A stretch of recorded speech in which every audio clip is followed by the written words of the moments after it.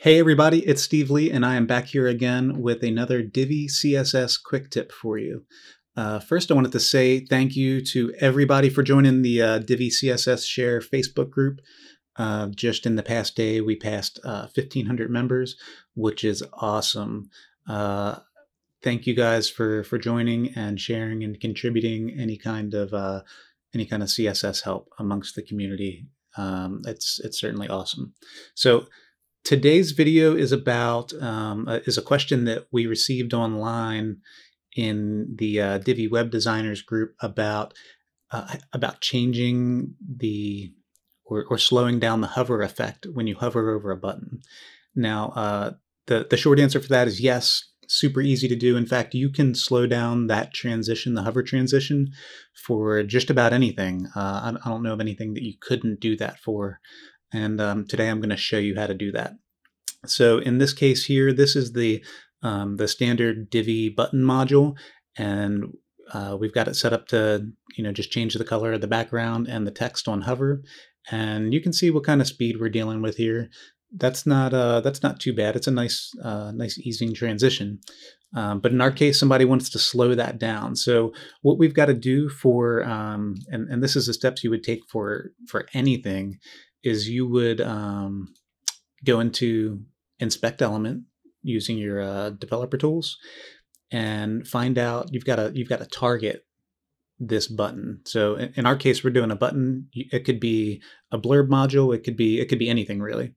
And then you can see here where the I'm going to click on hover and change the state to hover, just to make sure we've got the right thing that we're targeting here. So this is what we're targeting, and it's that background color that in particular that we're going to change today. We can see where it goes from this powder blue to this darker blue here. So background color is what we need to target with our CSS.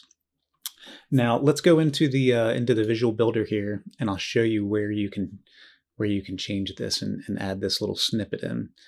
So we're going to go into the button module and go into the Advanced tab, and under Custom CSS, we're going to go to the main element window, and then you're going to click into the hover section. And from there, we're going to add in, and I'm just copying and pasting here from my other screen, transition, which we're controlling the transition of the background color, and we're going to change it to, we'll say 4.1 seconds. So now there is one thing that you would want to do before you paste things in here. Go ahead over to autoprefixer.github.io and paste that into the left-hand side, and it'll output the prefixes for the other web browsers to make sure that this is compatible with as many web browsers as possible. So I'm going to go ahead and paste that entire snippet into here. And again, these are just this is just making sure that it'll work for all the different browsers here. But this is the original CSS code. And you can, like I said, you can adjust the hover effect for anything. The transition time. All you would change is this here, background color. You could change that to just say color, and it would affect the text color. Or you could do it for for blurb modules. You can do it for anything. So this is the transition. This is, what you want it to affect, and this is the time. So you could change this to be anything. It could be, a half a second. It could be 20 seconds. And what that looks like here, let's get this saved up, and we'll exit back out to the live screen. And now you can see here when we hover, it's got a nice slow fading effect of that background color. And if you want the same thing for the text color, you could do that too. You would just kind of keep filing it in line.